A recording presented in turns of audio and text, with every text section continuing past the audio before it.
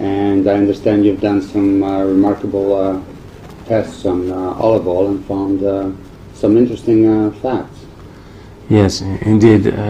It took us about 4 years to develop a new tool for the evaluation of the health protective activity of olive oil. Mm-hmm. And during this study, we found that there's a very big variability in the concentration of some bioactive constituents of olive oil. This prompted us to investigate why there is such a variability and which are the factors that influence the concentration of the bioactive constituents in olive oil. And it's, let's say, useful to explain why we have chosen some specific constituents of olive oil for our study. And I have to explain that our focus was on a compound named oleocanthal and the second one named oleacin. The first one is a very strong anti-inflammatory agent, and the second one is a very strong antioxidant compound. So we assumed that the concentration of both compounds plays a significant role in the health protective activity of olive oil.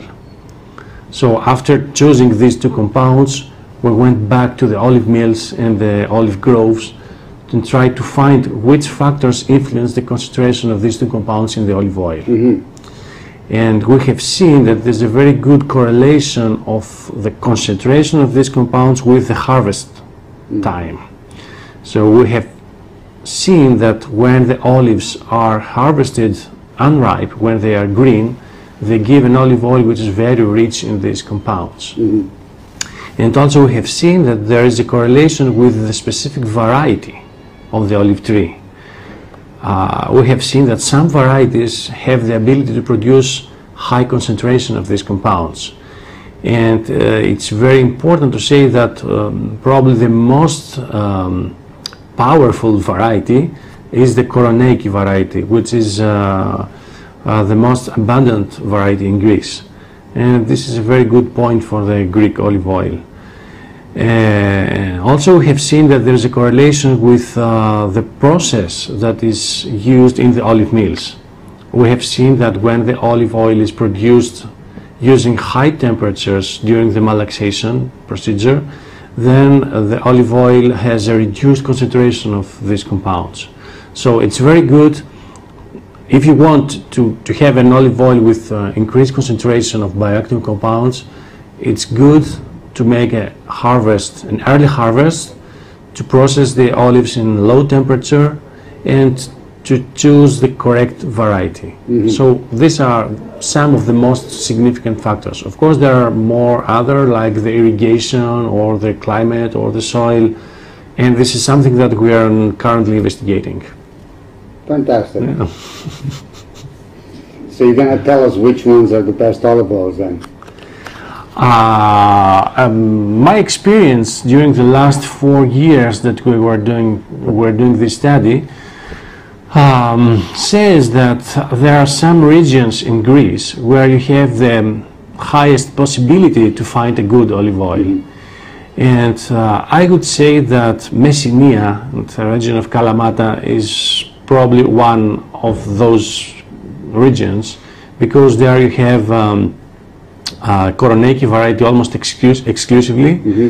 and the olive mills are working in a very careful way, and the people are taking care for the correct harvest practice.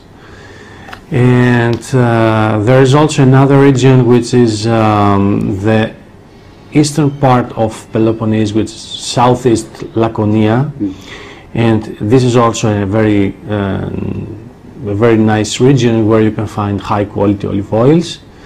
We have seen very interesting samples coming from the Aegean Islands, like Paros, and some samples coming from Crete, and some also very interesting samples coming from northern Greece, from the island of Thassos.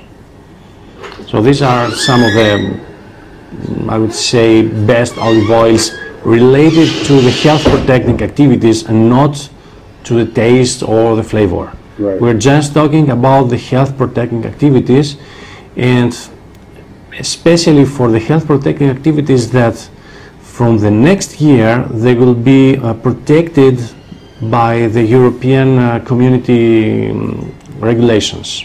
And this is something very important that will change the way that the producers and the consumers face the olive oil. Right. Because now we have health claims that are officially accepted. And there are olive oils that, depending on the concentration of specific polyphenols, can claim that they can protect the LDL cholesterol from oxidation. And this is crucial for our health and the protection of our cardiovascular system. Right. So this is a very good point for the future of olive oil, and especially Greek olive oil. Fantastic. So I see you getting a lot of samples from other areas of Greece here to test. Yeah, we have more than 250 samples studied up to date, and Right. every day there are samples coming and coming, and not only from Greece. We are also getting samples coming from United States or from Australia, and now we're looking for samples coming from Spain or Italy to have a broader study on the olive oil constituents. Fantastic. So in the end, we're going to have a real proof of which olive oil we should buy based on the health effects? Yeah, or is it going to be in a pharmacy in a little pill, a little capsule? Yeah, like the fish oil. you know, there are two possibilities. The first one is to find olive oils that are produced to be very rich in bioactive constituents, and this is something that will not be very easy. You have to test a lot of olive oils, and that will change from year to year. But we believe that we will find the factors that can guarantee a high quality olive oil with strong health protecting activities. So I'm sure that the next year we will know which olive oils are really the best. Right. But not only that, there is another option.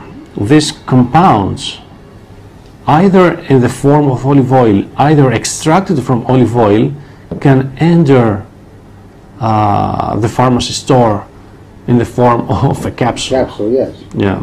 So maybe As those- it happens in the fish oil. right. So Yeah. those who don't like the taste can still Yeah. consume it. Yeah. It's good to say about the taste that these specific compounds that are responsible for the bioactivity and the health protection have a quite strong taste. One of them is, I would say, slightly bitter, and the second one is slightly pungent. So when you consume an olive oil that presents a bitterness and a pungency, that says that it's a good olive oil. It's not a rancid olive Right. oil. It's a high quality olive oil that has retained all the bioactive compounds inside. So when it tickles your throat, it's good for you. It's good. It's good for you. It's something that we have to explain for the Right. consumers. But if in case you don't like the taste, I'm sure that the next years you will see olive oil or olive oil compounds in the form of capsule in the pharmacy stores. Right. All right. Looking forward to it. Yeah. Thank you, Mr. Prokopios Magiatis, and you're doing great work. Well, welcome.